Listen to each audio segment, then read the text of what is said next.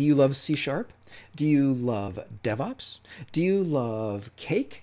Of course you do. Let's learn how to combine them all together with cake frosting. Stay tuned to learn how.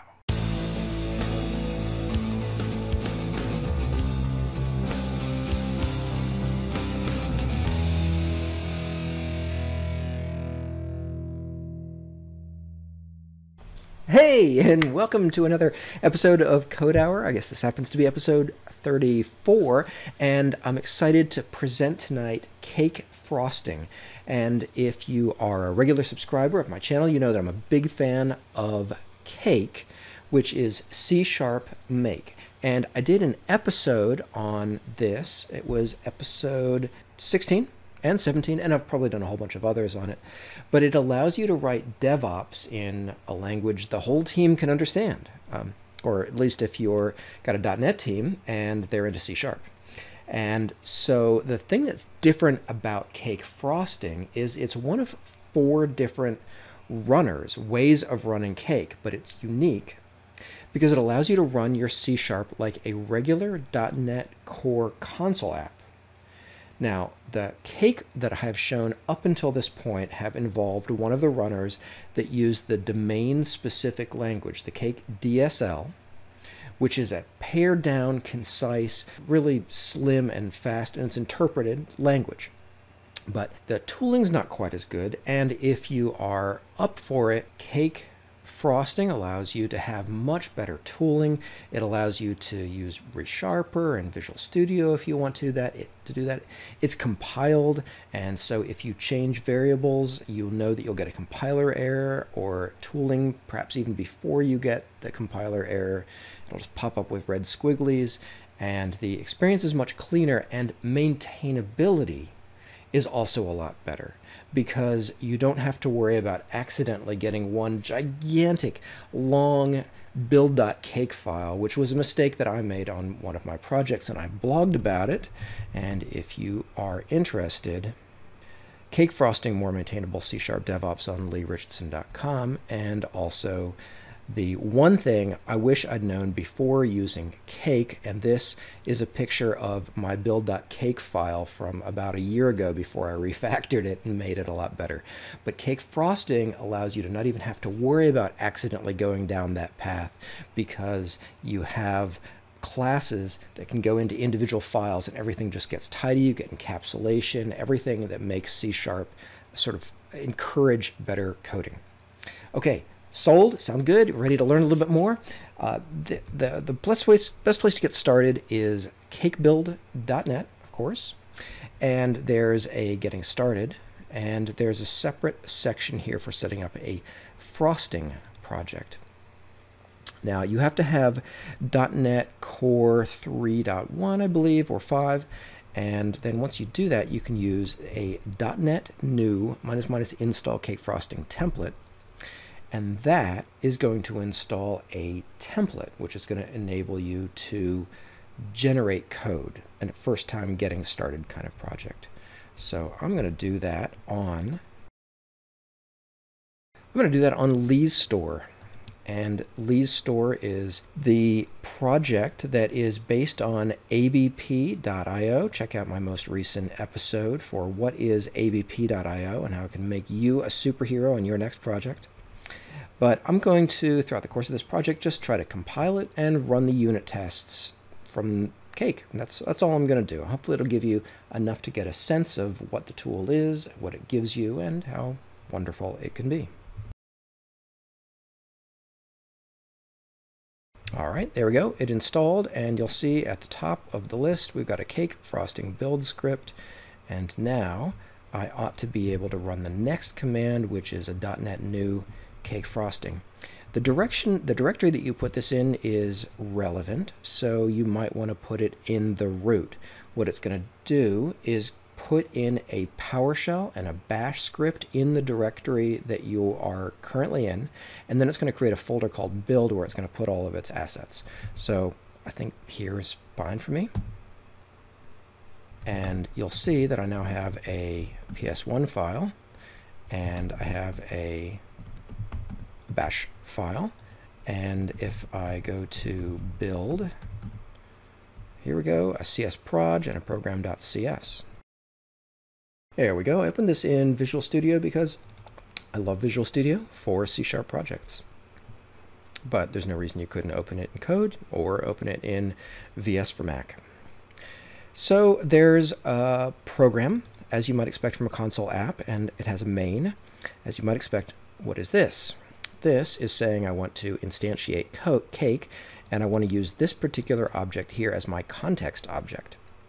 Now, the context object in the DSL world is omnipresent. It exists everywhere, and anytime you start typing anything, it is already looking on that context object that's sort of omnipresent. But it has to be a lot more explicit here in this world. If you want arguments, you get them in the constructor for the context. And these are what tasks look like. So this is a world task. It is dependent on the hello task. So whenever you run the world task, it first runs the hello task. And these aren't great examples. I think a better one would be a build task and a clean task, and I'll get to doing that in just a second. So how about we just run this and see what happens? I'm going to hit F5. I mean, it shows that you are able to debug, and how cool is that? You can do that in regular Cake, but it's just, the experience is so much better in Visual Studio. It makes life pleasant. There we go. There's our debugging experience. Very nice. If I want to run this from the command line, like I would if I was running this, uploading this and running it in a CI or CD environment, then it would look like this. You can specify a target if you want. By default, it goes to default down here. But let's say I wanted to just run the world task. There we go. And as promised, it ran world, but had said, oh, hey, there's a dependency on hello. So it ran hello and then world. Cool. Let's do some actual work with this. Let's turn this hello task into a clean task. By the way, notice over here that this is an example of a synchronous task, and this is an example of an asynchronous task. So just shows you how you can do asynchronous work if you wanted to. Let's move this into its own file because, well, that's the clean idiosyncratic. That's the idiomatic. There we go. That's the word I was looking for. That's the idiomatic way to write C#. So, oh, and you know what? This is not in a namespace. So I wouldn't say the default template is wonderful. Let's clean this up just like Resharper suggested and put this into a build folder because it's a build project. We could change that if we wanted to. By the way, as noticed that this is dependent on cake frosting. It's the only dependency in here. So this is going to, well, it's going to clean, I suppose. And if you are used to the old Cake DSL, you know that there is this wonderful command called clean directories. But you start typing it and there's nothing. That's because everything in the Cake world is an extension method off of the context object. So you'll have to start getting used to doing context.clean directories.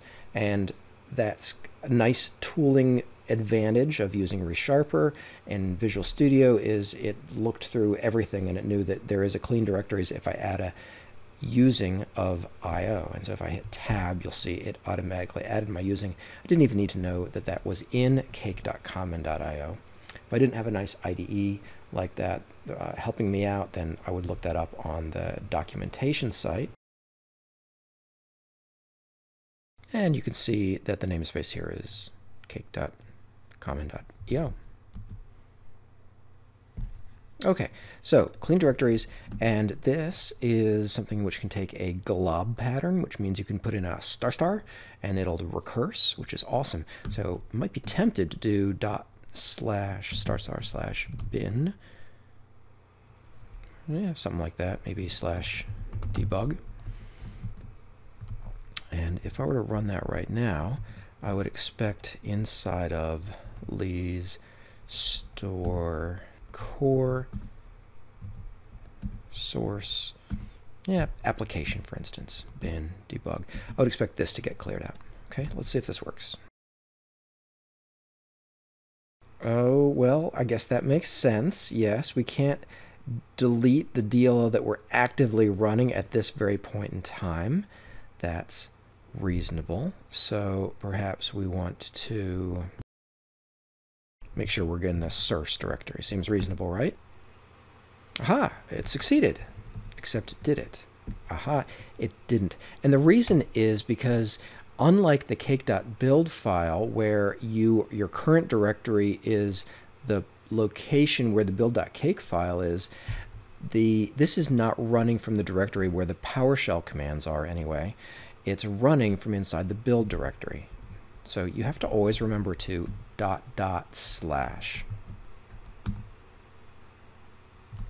right, it took a second there. Okay, that must have worked. ASP.NET Core, source, application, bin, debug is empty. Excellent. Okay, like to see that. Now, well, this debug thing here, it would be nice if we had a configuration parameter that we were passing in, wouldn't it? So maybe we want the release directory that is actually what we're building. So let's say plus. Now, how do we get parameters in? Let's take a look at that code that was generated for us right in the beginning. It had context.arguments.hasArgument. Well, we don't really need hasArgument. We need to get the argument.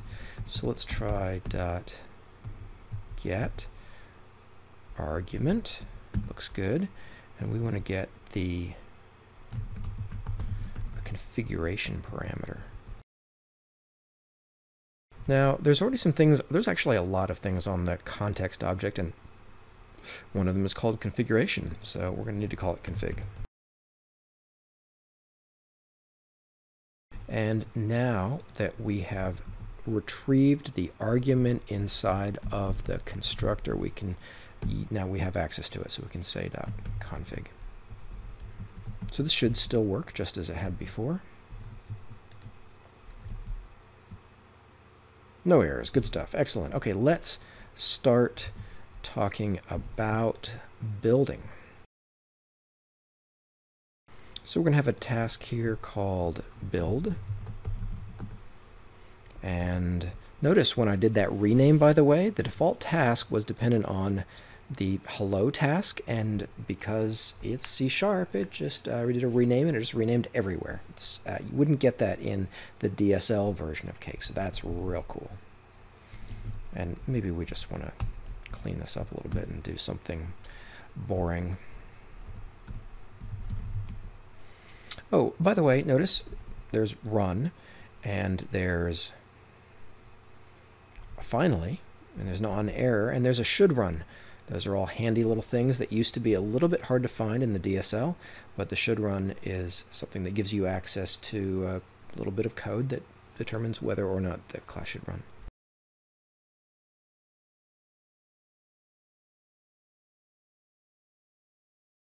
There we go. I like to kind of do this for my default task. I don't like to having to do anything, but I like to just say, here's what to do in case you accidentally fall into that. I don't know, just how I like to do things. In any event, we now have a build task, and it's dependent on the clean task. That makes sense. And if we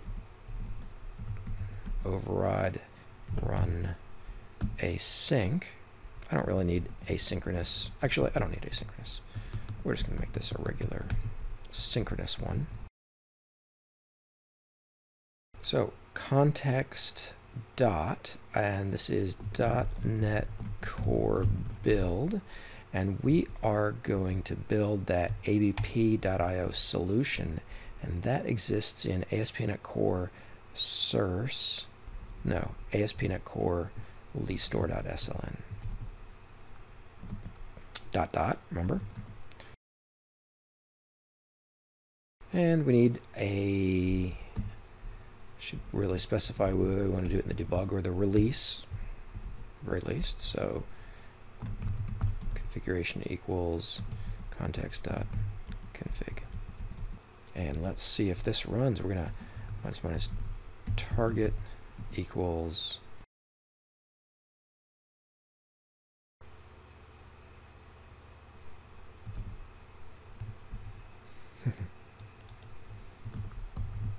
couldn't find the right target because I forgot to set it. Kind of an important thing to do. I have a feeling that didn't work. because it should have done a lot more work than that. Let's see what we got here.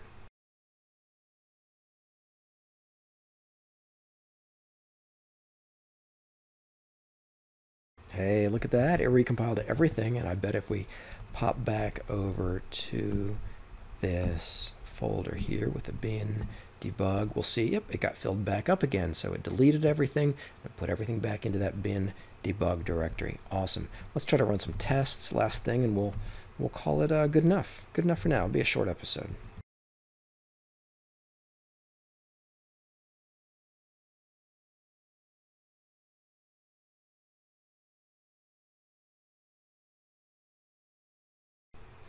Oh, okay, so I have a new test class. It's just calling Dynacore test, and it is passing in a configuration. That's all it's doing, and here's the CS proj file over here, and it is pointing over to the CS proj file.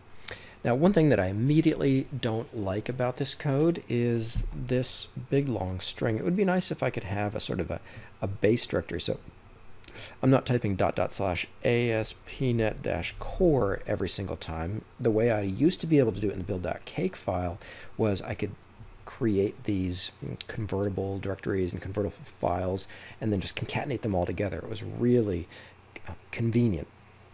You can still do that in Frosting, but it's just a little bit different. I'll show you how to do that in just a second. Let's see if this works first, and then I'm going to try to refactor it so that I can have this, maybe this be the test directory, and then concatenate it with the application test or something like that.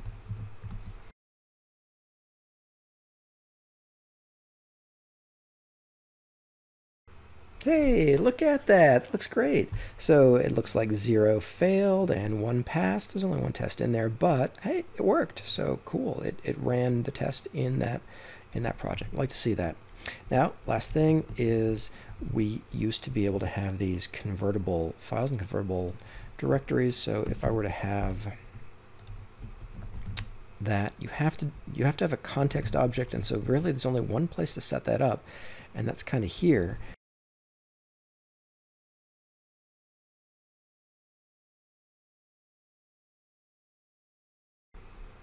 Forgot, you don't instantiate the convertible directory path, you just call it off of the context object, which is what I was saying earlier. There we go. Okay, so the constructor for the context object, we get the tester, we concatenate it, and this avoids having to do path.combine, which isn't a big deal, but it's a convenience. So I don't know, I find this a little bit more work than it was with the old DSL way of doing things, but it's one way you can do things.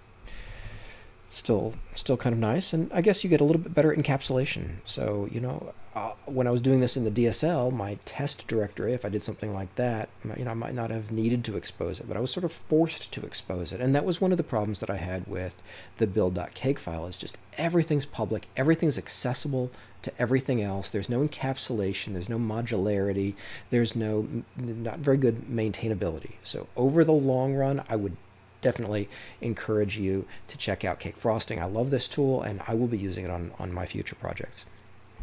Last word, the only thing you need to know, well, there's a lot of things you might need to know, but adding a reference to another Cake project, sorry, another tool, which is, I mean, the Cake ecosystem is one of the great strengths of it. There's so many wonderful plugins, and just plugging my plugin real quick, I have an Azure CLI one. I think I did an episode on it, but if you wanted to do that, that's as simple as going to manage NuGet packages and going to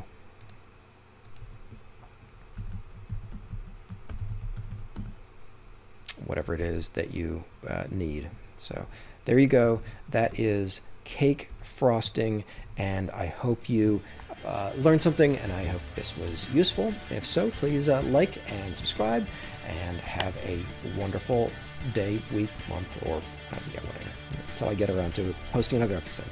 Ciao.